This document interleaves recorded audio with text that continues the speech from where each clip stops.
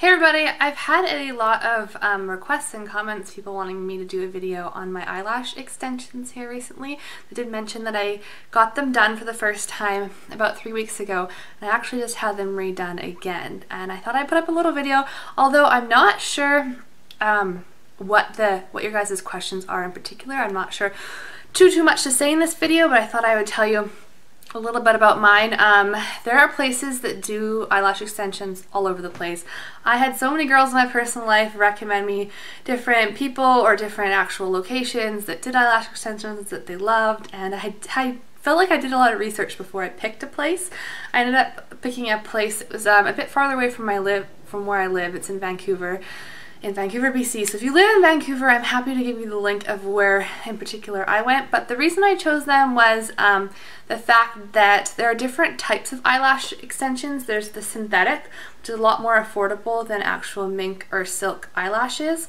However, mink and silk feel better and look more natural and are just kind of, lighter and more natural looking. And this place I went to, she actually does mink or silk for pretty much the cost of synthetic. So that kind of sold me right there.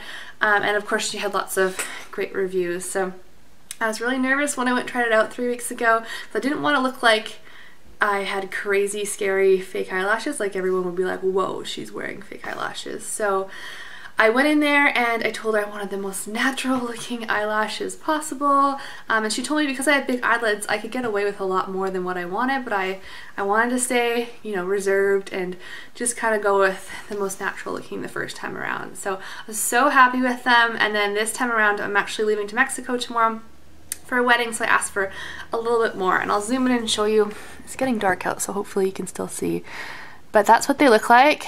I just had them filled 2 days ago. I'm gonna look down so that you can see them, or look up so you can get a better view. It's hard for me to tell, but yeah, I still feel like, in my opinion, these aren't crazy compared to a lot of the eyelash extensions I've seen pictures of. I know you can get them super long, super curled, and super like voluminous, and I would still say mine's more on the natural end.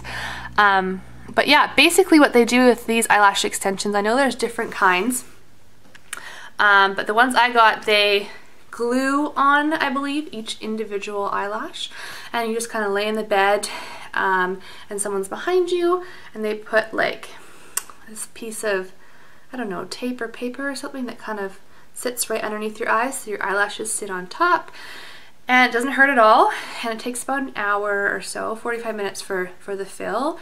And I guess she just goes through and kind of individually does it. I'm sure it would be a very tedious job if you actually did that for a living, but yeah, she was awesome, and she just does each individual one, and afterwards it's already dry. Like I said, it didn't sting or anything, so the process itself was really easy. I know a different type is that some places will do them in clumps, so like 3 eyelashes per individual eyelash, but this was each individual one. And then as far as maintenance, you just can't use any oil like type makeup remover product, which I didn't use anyway, so that wasn't a big deal. It did take a little bit of getting used to just kind of removing my face makeup without directly like pulling on the eyelashes.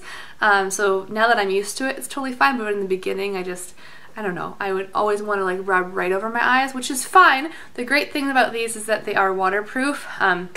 So you can do that, but I like to touch them. The less I touch them, the better I feel like they stay on.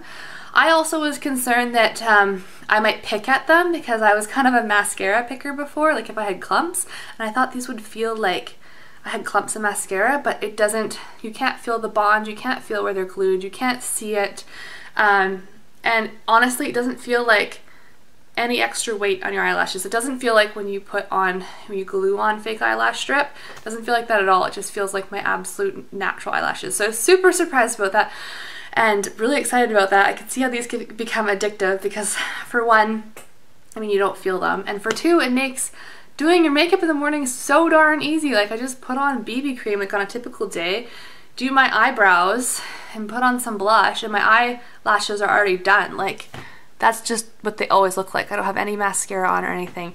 They say you can use mascara, but you could tend to clump the extensions, and I didn't want to mess around with that. So I just used bottom lash mascara.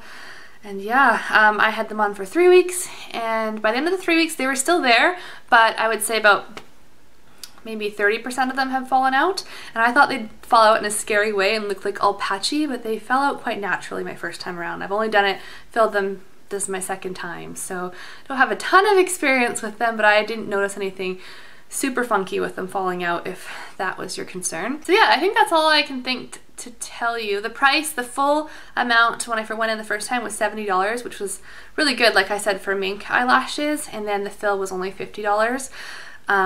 So yeah, as far as price-wise go, I feel like that was pretty darn competitive for eyelash extensions. So yeah, if you have any more specific questions about them, let me know, but I could see how these, like I said, could become pretty addictive just because it makes life so much easier, and my eyelashes are always done. I don't need to use mascara.